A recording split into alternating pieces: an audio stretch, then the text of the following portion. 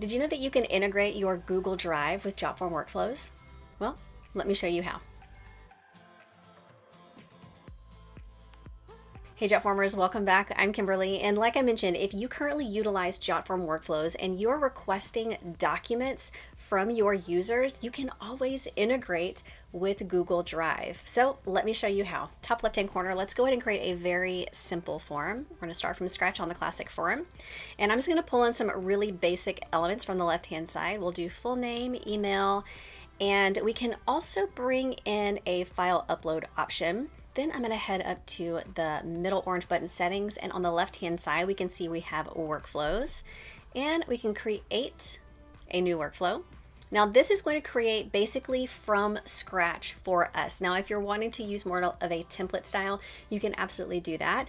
But right here we have our form that they're going to complete. They're going to upload a document for us. So the first step is going to be the approval process. So over on the left hand side, I'm going to bring in an approval. And we can click our settings to make sure everything is finalized. So we have approve and deny. We have the approver. Now, if in your form, if you're asking them to add in a manager's email, you can always pull from the form fields to add that in here. Then we also have some completion roles. We can either require a response from the majority, from all, from one person, or a certain number of responses. For this example, I'm going to go ahead and just do one person. And if you want, you can always edit that notification email. Next, let's go ahead and give the approve and deny. So over on the left-hand side, for both of these, we're going to have them be emails. So we'll have our two here.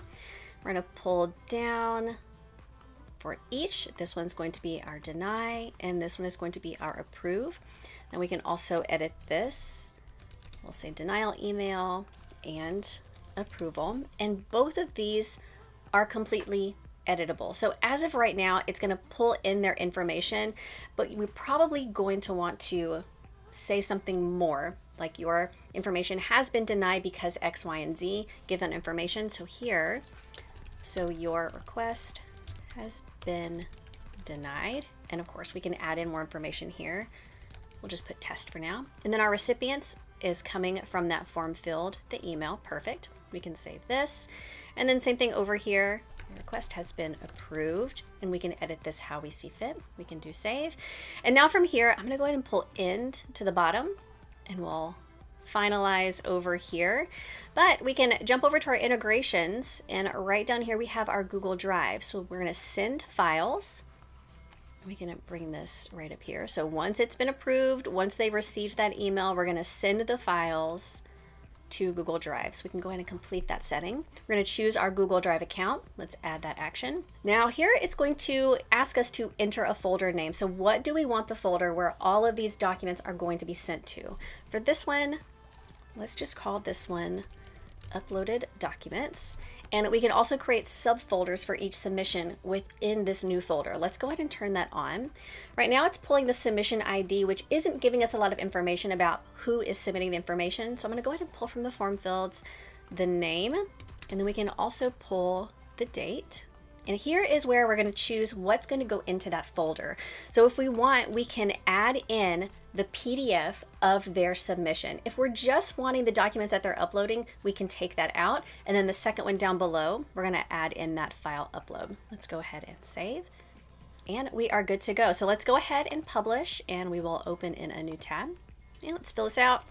We'll do our good friend John Smith. And let's find a file. Perfect. We can submit. Now, as the approver, I'm going to receive an email in my inbox to let me know that I need to come to Jotform to approve. But since I'm already here, I'm going to head back over, and we're currently in the workflow builder. I'm going to jump over to my inbox, and I can see that we have John Smith right here in progress. I get to see the information. I also get to see what he uploaded. If we approve, we're good to go. We can go ahead and approve, and we can see it is running that integration, and we'll see it create that folder for us. And it'll also give us a link to that folder as well, right down here. Perfect. I'm going to go ahead and jump over to Google Drive. And here we can see Jotform created the uploaded documents folder for us. And again, we have the subfolder for John Smith with the date and time. If we click here, we see what he uploaded in addition to his PDF submission. And it really is as simple as that. If you have any questions about how to utilize Jotform Workflows and integrate it with Google Drive, let us know down below in the comments. If you like this video and you got some value, hit that like button and don't forget to subscribe and turn on the bell so you get notification every time we put out a new video. I'll see you next time.